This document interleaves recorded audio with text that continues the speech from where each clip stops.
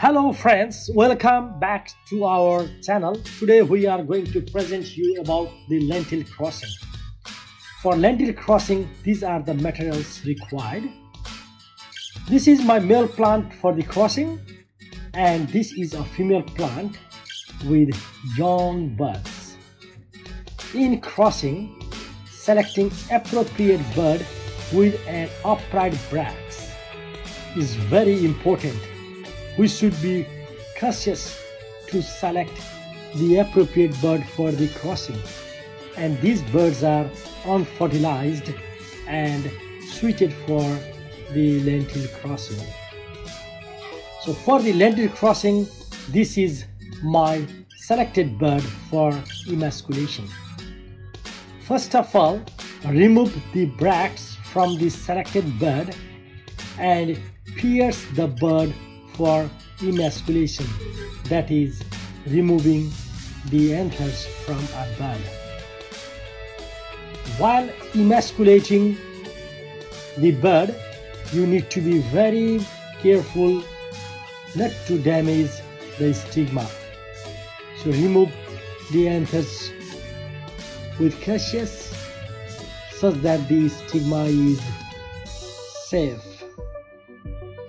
So you can see the stigma is safe, but I can see an anther in this bird still, so I'll remove it, and the stigma is safe. You can see the stigma is visible and is undamaged, and it's now ready for pollination.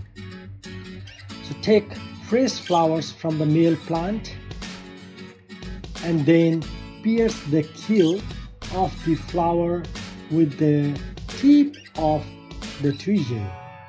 Then take pollens on the tip of the tweezer and put it onto the tip of the stigma.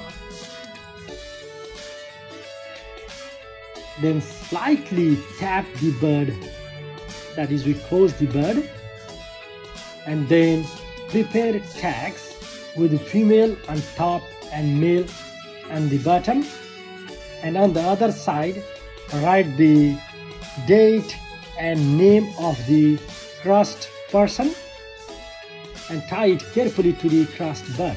After 15 days of crossing, we can see that the crossing is success and a small pod is growing from that crossed bud. So this is all about the lentil crossing.